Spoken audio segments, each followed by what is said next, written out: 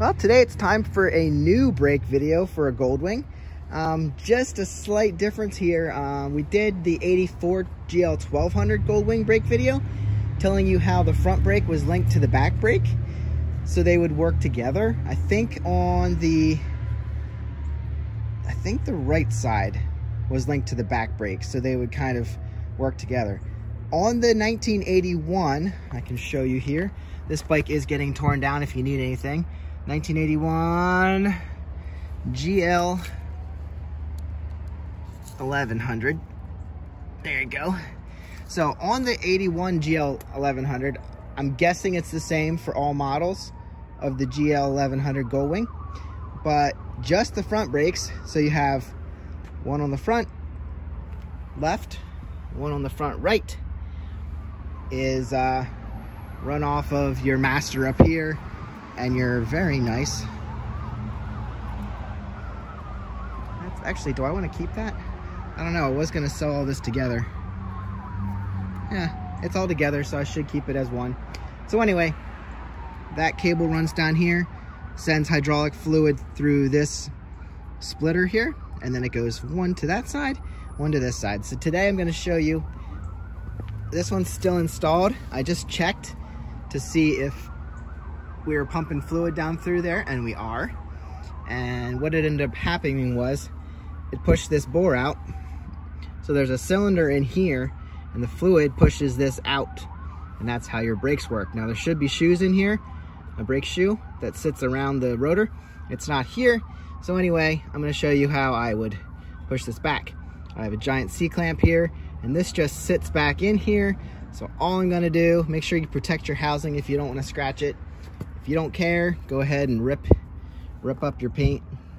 There is a little bit of scratches there, but I don't think that, I didn't put them in there. So anyway, I'm just going to turn this in, and we're going to slowly, this should work. I don't think this is seized up at all because I watched it come out. But you see, this is a dust seal here to keep dirt out of there. But when you take these apart to service them, you can actually pump this whole piece out, and you can clean it up that way. But I'm not going to do that because I don't really need to make these serviceable on this bike again. So somebody will do that in the future. Here you can see, as I start turning this in, this is a flat spot in here, so I was able to put my C-clamp in there. It is starting to compress back into the housing. I'm not scratching the housing because I have this rag on here. And what I plan to do is, and I'll show you that too, put a wood block in here to keep this from coming out when I pump the fluid out, because I don't want to ship them with brake fluid in it. So I think maybe I can show you without this moving around too much. As I turn this, we're pushing the fluid back out of here and up the line. But you just want to do it steady, and it's really not pushing hard. So that tells me it's not seized up, and it's still actually pretty clean in there and working well. See how it's just, you can see the dust boot dropping back with it. Here's a little ring here that holds the dust boot on. So that's all you really need to do on some of these older bikes. Now, I don't know if they did it on motorcycles, but a lot of the modern cars, actually, you have to turn the whole thing in so it threads in and out. And these are just easy. Just straight back in. So I'm not going to bore you with this. Bore. We're pushing it back into the bore. See, it's going back in. All right, I'm gonna push this the whole way back in, so it's in where it needs to be. Here we are with the cylinder pushed the whole way back in. You can see there's a little surface rust here because it has sat outside. It was that way before I got it.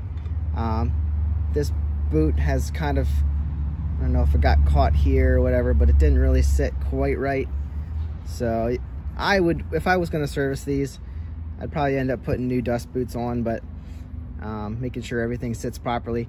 And I said I was going to put a wood block in here, but now that I realize since this is still installed with pads, that's not going to go anywhere. And since this is all the way pushed in and held there, all I really need to do is crack these caps and then use this up here and push everything down through, out through the system. So really what I want to do first is open up that cap and siphon out the brake fluid in there, so we're not pushing more fluid down through. Well guys, I may have changed my mind here. I was just walking past my CB900C and realized they use the same master cylinder over there on my CB900. So this has a nicer handle, a nicer, you know, whatever you call that. Brain fart. Yeah, so I think I'm gonna keep these parts for myself in case I would want them for my CB900. It looks like they might mount differently on the well, good look. Like I said, I was walking past here getting some tools and I thought, oh, this looks the same as my CB900. And it is. I looked it up.